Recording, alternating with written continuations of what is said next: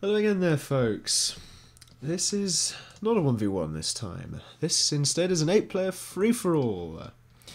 Between lots of players. I was just invited to see this new system and what's going on. I don't think the planets are going to hit each other, although they might do, because it looks as though one might be moving slightly faster than the other. Now, looking through the players, apparently it's spawn everywhere as well, which is going to make it really interesting. I'm going to keep Pollock off for this game, I think, until I see whether players have or have not spawned on the pole, just to make it easier. However, looking at the planets, reasonably small, rather incredibly very small, and reasonable metal distribution on this one actually. What's the name of this one? This one's called Diddlix. And the other one is called Dom.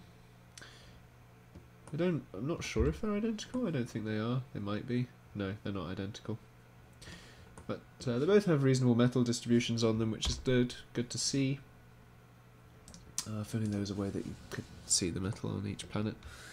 There probably is, I just haven't figured it out. And now we wait for people to spawn in, and then we'll run you through. Hello then, so we've got lots of players spawning in on Diddlix, in fact only 3, so 5 players are going to be on Dom, which is going to be a really interesting game to watch actually. And I believe Dynamic Alliances is something that is a thing in this lobby, so that's going to make it even more interesting. Now, looking at who has spawned on Diddlix, we have in white Zaheda or Hader. Probably just use Team White for the benefit of this, and of course all their team colours relative. Looking at dark blue here, we have Mead 94. Going a little bit idle with their commander there after 2 mechs. Going bot factory from white as well after 2 mechs as well. However, down here in yellow, Plankton. Ooh, a little bit of CPU there. Going 3 vehicle factories for 1 mechs. Interesting start, given the size of the planet. I would probably have recommended docks over vehicles. But again, I'm not well enough versed with the current meta to really know the docks versus vehicle game. I think probably a mix might work best on this system, actually, given the size. And going up straight away with point defense there from yellow. And going straight for T2 bots from white. Oh, that's going to be painful when he starts getting attacked, because he's not going to have enough military, I don't think. By the time he gets that up, however, he will be able to start going spammers. Spammers, blimey, slammers. God, I really don't like hay fever at all. Going up back to blue, we've got a vehicle factory going up. Now, back over onto the Dom planet, we've got action going away already. Light blue, Diddlix. Going lots of bots this time rather than vehicles as we've seen in recent games. In orange we have Frank 100 rather, Frankie 100, or Frankie 100, whatever you want to call it. My eyesight isn't particularly brilliant, and that text I find difficult to read. Going 4 bots, getting a little bit harassed on all sides actually. There really isn't a great spawn for him, simply because he's unfortunately between a whole bunch of players. Pink over here, we have Dom from Team Burning going 4 bots as well. Doc's harassing as anyone he can, and even expanding with lots and lots of mechs over there as well, with 2 fabbers. Really interesting, he hasn't sent any docs over there to assist those. Down here in brown we have Squishy Turtle going 2 bots and a few walls there, so we're going to have lots of docs going on. In fact, what I'm going to do is quickly just open up that little picture-in-picture there, just to keep an eye on the other planet and see what's going on. Line of walls there going up from Dom, which is going to help in the comboxing that we may assume is going to ensue. And over here in purple we have Ficos 12 going for the T2 bots as well.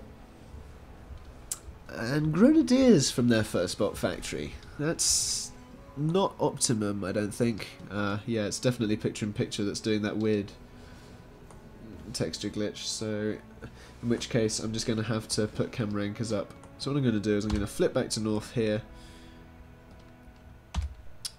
put on a camera anchor, change over, flip up to north here as well, and put up a camera anchor. Here we do see an orbital launcher, however, which is from Team White there.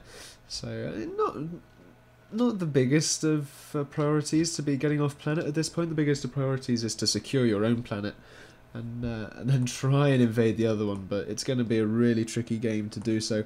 A really big vehicle blob here over from yellow as well. So that actually, looking at the unit counts from the other players on this planet, looks as though Team Yellow is certainly in the run to secure this one a lot faster. Now going over to the big busy planet, we have some expansions from various different players. Diddlix most notably. I think that, oh blimey, I should never use picture-in-picture again. No, I'll use it. It's just till it's fixed. It keeps doing this weird business. Regardless of that, it seems as though the raiding has stopped a little bit. Ficos 12 there, getting a bit fed up with the docks meta. I don't blame you. Going air as well, not the best given docks can shoot them, so, and even the commanders as well are so powerful against early game air that it's, unless you can have a stupidly large amount of air units, it's not really going to be able to do very much. And here, torpedoes I think I saw there being fired from the commander. That is a bug. Uber cannons as well, and he looks like he might be stuck in his walls there actually from Team Orange. But I don't... Does that have penetration? Yes. No. Maybe. No, it doesn't. At least they've removed the penetration factor from the projectiles of this. Or at least it appears that way. Getting off a few hits there. Doesn't want to stand there for too long because he is getting a through shot through those walls. But yeah, the turrets used to be able to hit walls and do a little bit of damage on the other side as well. As you see there, the projectiles go through a little bit. I think they've removed the damage from that though, which is good. Brown-pink engagement seem to have come to a halt briefly, because pink is slightly busy over on this end with Diddlix, who really needs to move in and scout this. I think Diddlix can actually see that with... Aha! Of course, dynamic alliances. So if we see players who aren't fighting, that's because dynamic alliances are a thing. I forgot. Blimey. How could I do that? So pink and light blue are together. There really needs to be a way for spectators to see who's allied with who, rather than just going with that. So orange currently has no allies. Pink is with light blue, of course.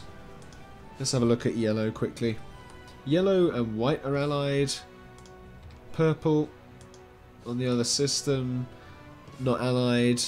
White we know is allied with yellow and blue, which is good. So blue is allied with white but not with yellow.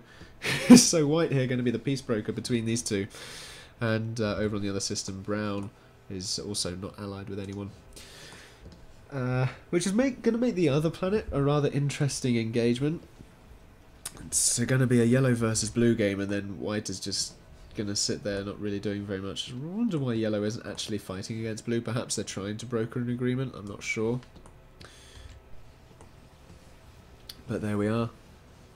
Light blue getting orbital as well in the deep space radar there, so you can see whatever is in orbital, which is a good thing to do. All these walls here, blimey. Splummin' trench warfare, it's ridiculous. Inferno creeping through the base. They're getting taken out with boombots, unfortunately. But that's a kind of bot factory. Pretty good going there from that one hero Inferno. Lots of bot factories and vehicle factory mix here from Diddlix as well, which is really interesting to see because, well, we're going Infernos rather than ants, tanks, whatever you want to call them. Which definitely is interesting there. You see the blue and the pink together fighting the evil masses. Looks as though orange is definitely on his last legs here. He is still sat behind walls, but he is taking a little bit of damage, I think. Not quite, that wall was taking the damage, but now he's moving out. I think he's going to die if he doesn't move in, and he's going to die anyway now. So, doing minimal damage to Diddlix. In fact, no noticeable damage whatsoever. So, unfortunately, Frankie is out of this game. Having a look at purple over here. Lots of bombers. Going to be able to take out those Infernos, actually, because they have no AA. Diddlix calling the GG there. Not sure why, simply because... Well, I only ever call GG in defeat and or after the victory is assured if I'm winning a game, which is a very rare occurrence. But let's not get into etiquette of the GG calling because we could discuss that all day. Because everyone does it differently. Kappa there from Ficos. Interesting. Just having a little scout around to see what's going on. I don't think there are any other alliances going on other than the ones we have already seen. We have Orbital on the other system now with the Orbital Faber there from White. Wonder what they're going to do, maybe put up some anchors. Obviously yellow and blue still. Let's have a look there actually. So yellow is team with white. Oh dear, there we go. White is team with blue and yellow. Blue again with white. The other system, however, still apparently no peace treaties other than that of Diddlix and Dom. Totally not rigged. There's an Astraeus coming up from Diddlix as well. So they're going to want to get off planet. Now, with these dynamic alliance games, I have played a few in the past, and you can always tell if someone's about to break an alliance because you look inside your base and they have a whole bunch of units just sat there going, hey, this is a nice tourist attraction, isn't it? And then the next thing you know is that they call off the alliance and your base is toast.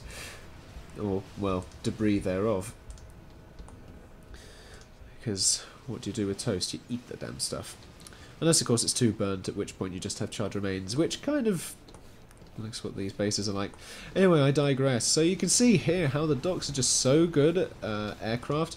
That is, until you have a large enough number coming in from enough different angles, and the docks really start to fall there. But unfortunately, Purple's commander did lose out. Let's have a look at that. I think that might have been an Inferno's. Inferno's doing the job there. Yeah, they did get close enough, and the DPS from the docks just finishing it off before the Inferno's just finished it off as well. Really unfortunate there. So that makes Ficos 12 out of this game. Now we have an engagement between pink and brown.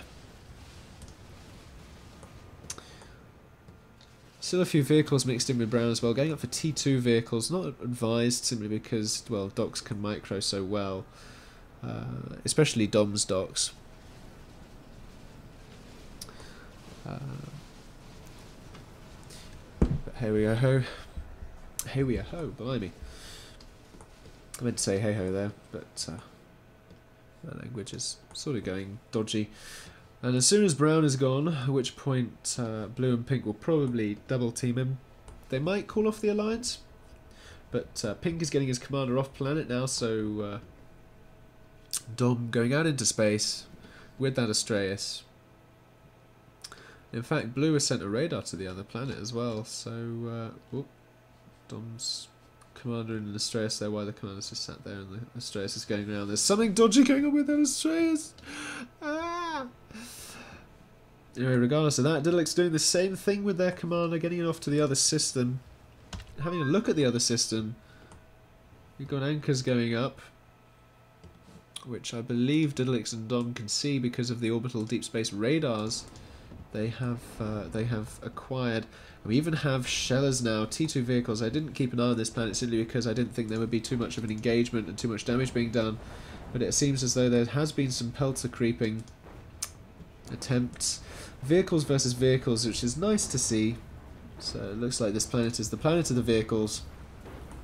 Inferno's pushing in against the ants here. This really isn't good. The ants could have been microed so much better than that. And the shellers as well, ending up on the front lines against Infernos. Really, really not good micro at all there, really. You have to keep ranged units at range, away from what are effectively melee units with these Infernos. They might even lose a factory there. No, not quite, but... what's that? I'm slightly confused. Oh, wait a second. Okay, these planets are about to smash. This is worrying. I didn't even notice that they had got so close. This is really worrying. So the game has to be finished. I think it's in 12 minutes, and unfortunately my recording software puts a big black box right about here for a reason that I cannot fathom. I need to get onto them about that. So I can't actually see the game time, which is why I'll just pop into ChronoCam here. 15 minutes, I don't know. Well, I was told it was about 12 minutes, so maybe it's about 20 minutes, I don't know. But it certainly looks at the rate at which they are closing. I'm going to guess... I don't know, we have about 3 more minutes? I'm just going to guess. But yeah, as long as these shellers can go up Has white disabled their alliance with blue? It appears not, but something is shooting at blue. Oh no, that's just yellow. It was just the shadows, blimey. So yeah, this is where having shellers really helps on smaller planets. And expanding as well constantly with turrets, which is going to make it a little bit more tricky for Diddlix and Dom to come in there. And Squishy Turtle calling the GG on the other planet. Let's go back and quickly see what happened there. I neglected that a little bit. Let's go back for 30 seconds and see what happened. Double speed as well. So we have Pink moving in with docks, taking out a whole bunch of the units on the... I believe that's a smash. Interesting. I think the game crashed. So we're back in, I believe just before the game crashed and or the smashes happened. I no longer have my camera anchors, but yes, we saw all of that and I focused on that a little bit too much. I apologise. Let's have a look at what happened to Brown, which is what we were in the middle of doing. And let's see here. So what I'm also going to do is just hop out in picture here, just so we can see the smash about to happen. Oh, excuse me. Sneeze from hay fever. Always lovely, and there might be another one coming up as well. But hey ho. So we see this little diversion here from Pink, which is really good because it means all of Brown's units are on the other side, and given that Pink and Light Blue were in their alliance, it meant that Light Blue could then swoop in from the other side on an exposed commander and get a kill off there. But so that commander died there as a result of that. Let's have a look at what's in the orbital, because if the commanders were both in the orbital at the time of the smash, then they might survive and go into the sun. Because at the time of the smash, no planets are left alive. And of course after the smash you can't actually see the damn planets. Which is quite frustrating actually. I wish you would be able to, I don't know, I wish the camera wouldn't sort of hop around everywhere. But on this system, you know, while the commanders were off planet and all of that, you can see the commander explosion there. That was glorious. So yeah, they did end up deaded. Ah, there it was, look. Saw it really briefly there.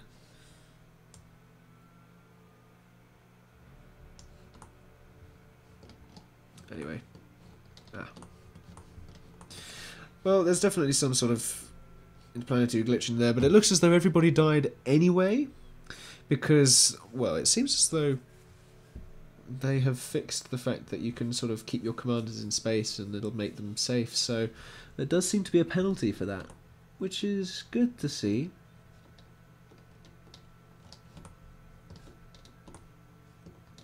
Apparently I can't actually see that explosion, but hey ho, there we are. Good play rate for a free-for-all.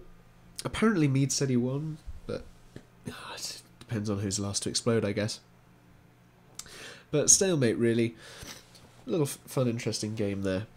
Anyway, don't forget to pop any likes, comments, and feedback you may have. Don't forget to share with your friends, which will really help me out, so thanks very much if you do that. And subscribe for more PA on the way very, very soon indeed. There may not be very many uploads following this one, simply because I'll be at PAX, so I won't be at home recording. But there we are. Anyway, before I waffle on, as I have done enough for the past 5 minutes, thanks again for watching, and as always, have a nice day.